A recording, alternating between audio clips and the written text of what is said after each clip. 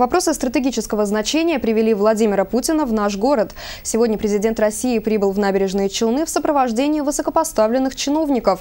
В гендирекции КАМАЗа прошло заседание военно-промышленной комиссии. Кроме того, глава государства принял участие в торжествах по случаю 40-летия выпуска первого КАМАЗа и лично поздравил с этим челнинцев. В гуще главных событий города работал мой коллега Егор Орлов.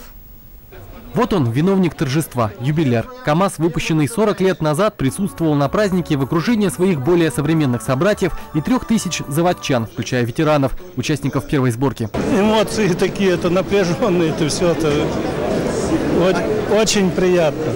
Спасибо, конечно, большое за работу правительства.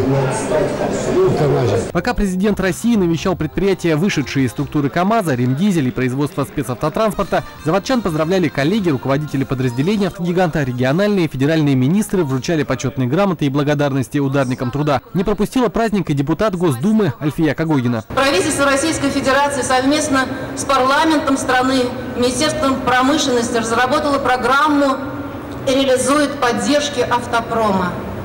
И в сложные для бюджета времена мы продолжим помогать вам создавать новые инновационные модели. А глава Ростеха Сергей Чемезов подарил коллективу КАМАЗа в лице генерального директора выпуск газеты «Известия» от 16 февраля 1976 года. Главная новость – первенец Челнинского завода. С того времени многое изменилось, но грузовик, созданный для того, чтобы стать опорой для хозяйства и экономики страны, со своей задачей справлялся всегда.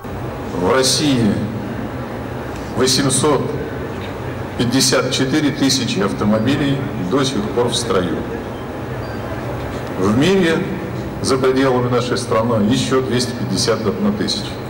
То есть больше миллиона автомобилей каждый день выходят в рейсы и работают на благо всех людей.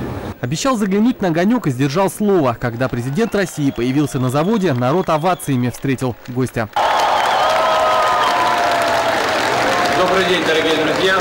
Выступление президента России было недолгим, но содержало именно то, что так хотели услышать сами заводчане и все челнинцы, кроме поздравлений от самого Владимира Путина. Мы будем поддерживать такое нужное для нас предприятие, как КАМАЗ, и в будущем. Будем все делать для того, чтобы рабочие места были обеспечены, а страна имела возможность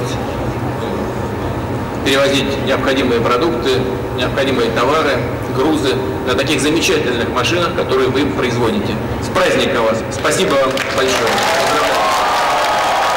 Владимир Путин еще успел пообщаться с ветеранами и исчез так же быстро, как появился. А в центре внимания народный артист России Олег Газманов. Его выступление – подарок заводчанам. Сейчас группа «Эскадрон» заряжается, и мы его там отожгем, как положено. После Владимир Путин в сопровождении высокопоставленных чиновников и руководителей прибыл в гендирекцию КАМАЗа. Тут с минуты на минуту начнется заседание комиссии военно-промышленного комплекса Российской Федерации. Но это мероприятие закрыто для журналистов, по крайней мере для представителей местных СМИ. Егор Орлов, Ильнар Мустафин, РЕН-ТВ, Набережные Челны.